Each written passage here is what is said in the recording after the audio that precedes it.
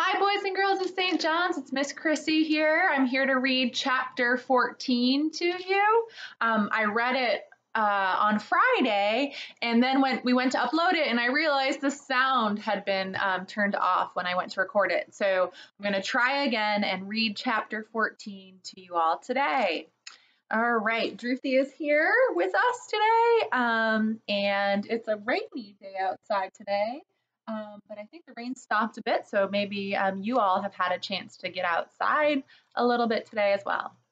All right, this is called Deeper Magic from Before the Dawn of Time.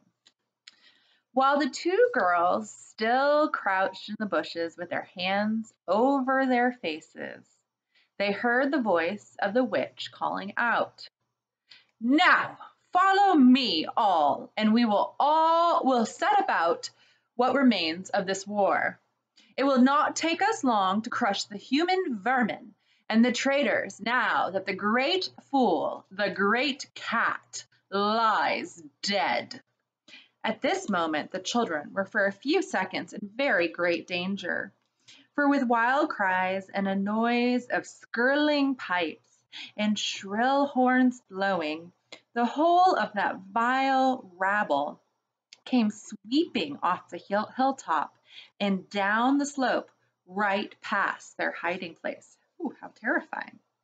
They felt the specters go by them like a cold wind, and they felt the ground shake beneath them under the galloping feet of the minotaurs.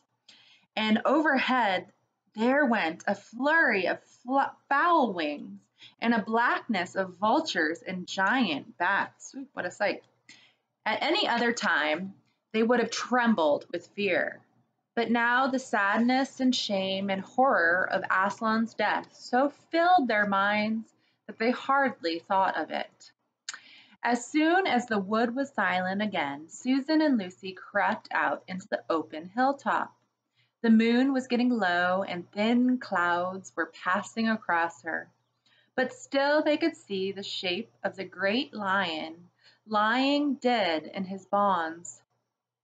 And down they both knelt in the wet grass and kissed his cold face and stroked his beautiful fur, what was left of it, and cried till they could cry no more. And then they looked at each other and held each other's hands for mere loneliness and cried again, and then again were silent. At last Lucy said, "I can't bear the look of that horrible muzzle.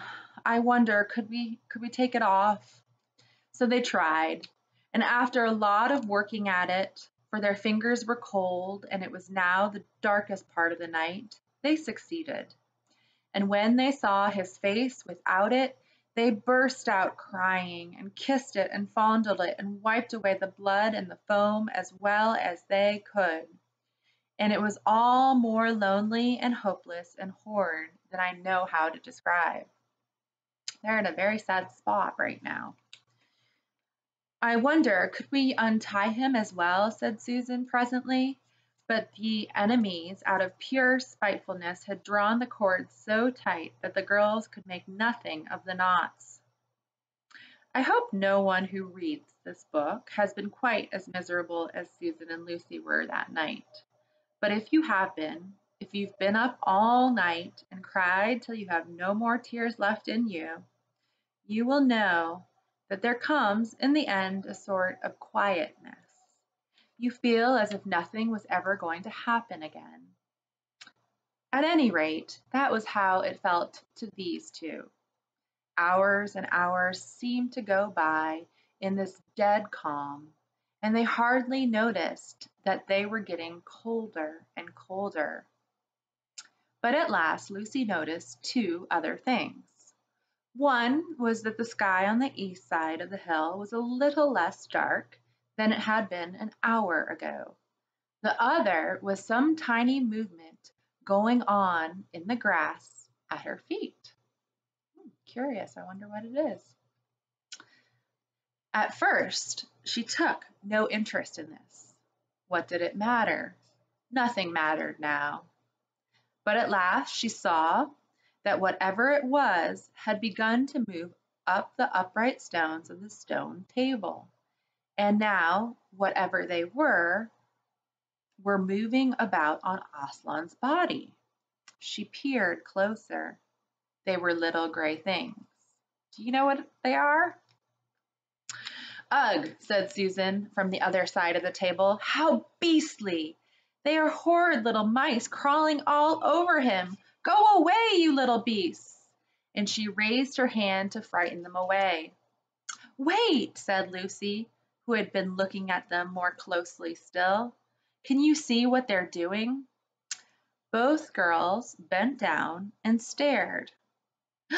I do believe, said Susan, but how queer. They're nibbling away at the cords. That's what I thought, said Lucy. I think they're friendly mice. Poor little things, they don't realize he's dead. They think it'll do some good untying him. It was quite definitely lighter by now. Each of the girls noticed for the first time the white face of the other. They could see the mice nibbling away, dozens and dozens, even hundreds of little field mice. They're helper field mice. And at last, one by one, the ropes were all gnawed through. The sky in the east was whitish by now, and the stars were getting fainter, all except one very big one low down on the eastern horizon. They felt colder than they had been all night. The mice crept away again. The girls cleared away the remains of the gnawed ropes. Aslan looked more like himself without them. Every moment his dead face looked nobler, as the light grew and they could see it better. In the wood, let me show you the picture. Here is a picture of Aslan and the field mice and the girls watching the field mice chew away at the ropes that bound Aslan. In the wood behind them, a bird gave a chuckling sound.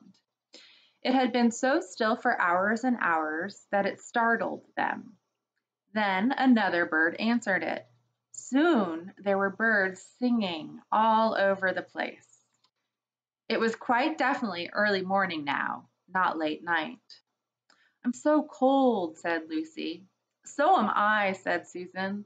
Let's walk about a bit. They walked to the eastern edge of the hill and looked down. The one big star had almost disappeared. The country all looked dark gray, but beyond, at the very end of the world, the sea showed pale.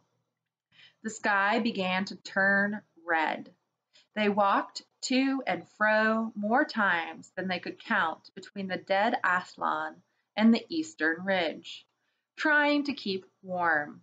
And oh, how tired their legs felt. Then, at last, as they stood for a moment looking out towards the sea and Cair Paravel, which they could now just make out, the red turned to gold along the line where the sea and the sky met, and very, very slowly up came the edge of the sun. What a beautiful sunrise.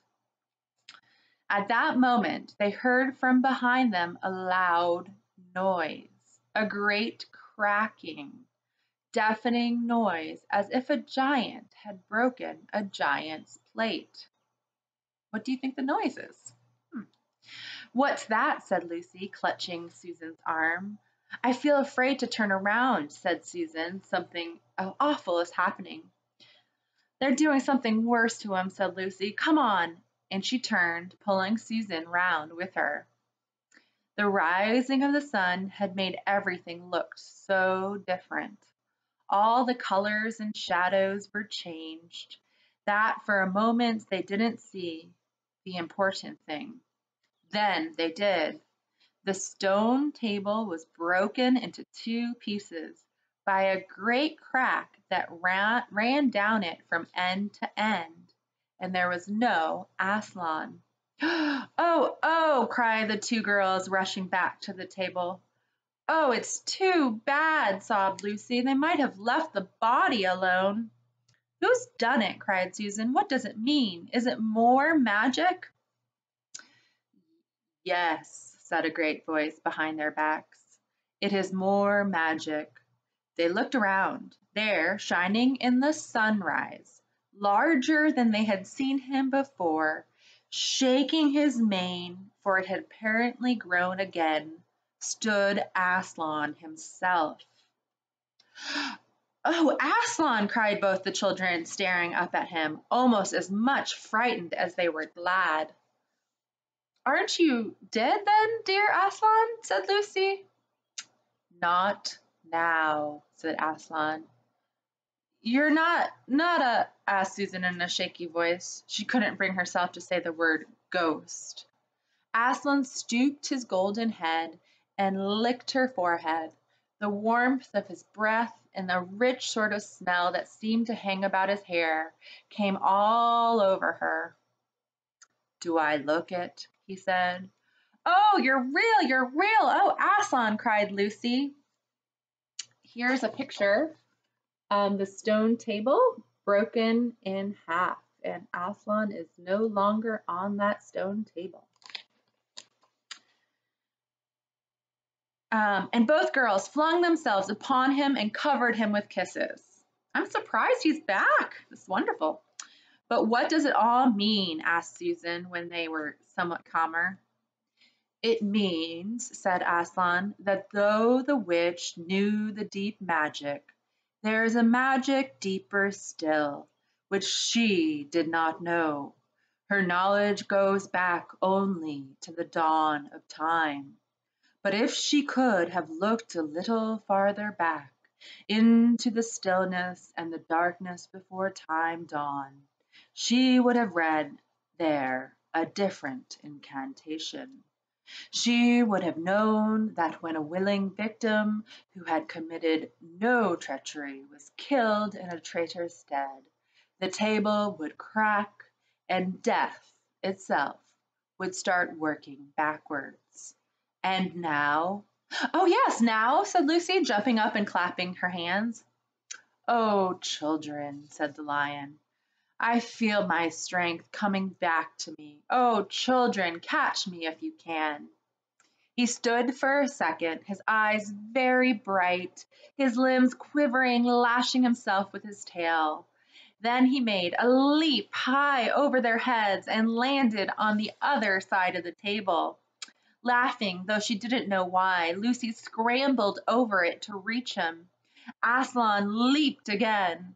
A mad chase began. Round and round the hilltop he led them, now hopelessly out of their reach, now letting them almost catch his tail, now diving between them, now tossing them in the air with his huge and beautifully velveted paws, and catching them again, and now stopping unexpectedly, so that all three of them rolled over together in a happy, laughing heap of fur and arms and legs.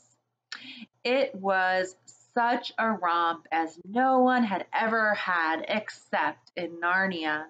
And whether it was more like playing with a thunderstorm or playing with a kitten, Lucy could never make up her mind. And the funny thing was that when all three finally lay together, panting in the sun, the girls no longer felt in the least tired or hungry or thirsty. And now, said Aslan presently, to business. Feel I am going to roar. You had better put your fingers in your ears. And they did, and Aslan stood up, and when he opened his mouth to roar, his face became so terrible that they did not dare to look at it, and they saw all the trees in front of him bend before the blast of his roaring as grass bends in a meadow before the wind. Then he said, We have a long journey to go. You must ride on me. And he crouched down, and the children climbed onto his warm golden back, and Susan sat first, holding on tightly to his mane, and Lucy sat behind, holding on tightly to Susan. And with a great heave, he rose underneath them, and then shot off faster than any horse could, downhill and into the thick of the forest. That ride was perhaps the most wonderful thing that happened to them in Narnia. Have you ever had a gallop on a horse? Think of that, and then take away the heavy noise of the hoofs and the jingle of the harness, and imagine instead the almost noiseless padding of the great paws. Then imagine, instead of the black or gray or chestnut back of the horse, the soft roughness of golden fur and the mane flying back in the wind. And then imagine you're going about as twice as fast as the fastest racehorse. But this is a mount that doesn't need to be guided and never grows tired.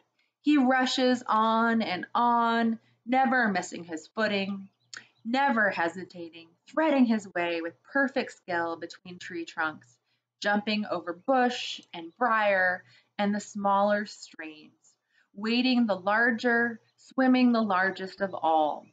And you are riding, not on a road, nor in a park, nor even on the downs, but right across Narnia in spring, down solemn avenues of beech and across sunny glades of oak, through wild orchards of snow-white cherry trees, past roaring waterfalls and mossy rocks and echoing caverns, up windy slopes alight with gorse bushes, and across the shoulders of heathery mountains, and along giddy ridges, and down, down, down again into wild valleys and out into acres of blue flowers. That was a beautiful paragraph. Wow. It was nearly midday when they found themselves looking down a steep hillside at a castle, a little toy castle it looked from where they stood, which seemed to be all pointed towers. But the lion was rushing down at such a speed that it grew larger every moment, and before they had time even to ask themselves what it was, they were already on level with it. And now it no longer looked like a toy castle, but rose frowning in front of them. No face looked over the battlements, and the gates were fast shut. And Aslan, not at all slacking his pace, rushed straight as a bullet towards it. "The witch is home!" he cried. "Now, children, hold on tight." Next moment, the whole world seemed to turn upside down, and the children felt as if they had left their insides behind them. For the lion had gathered himself together for a greater leap than any he had yet made, and jumped, or you may call it flying rather than jumping, right over the castle wall. The two girls, breathless but unhurt, found themselves tumbling off his back in the middle of a wide stone courtyard full of statues. Wow, what a great chapter. Chapter 14. And tomorrow we'll read chapter 15. Lucy and Susan and Aslan have found themselves inside the witch's castle. So I really hope that they are able to find something good in the witch's castle and not get hurt in the witch's castle. And I think that's going to happen because I know this ends with a good ending. So we'll see. All right. Have a good day. I hope everyone has a great day, and I'll see you tomorrow.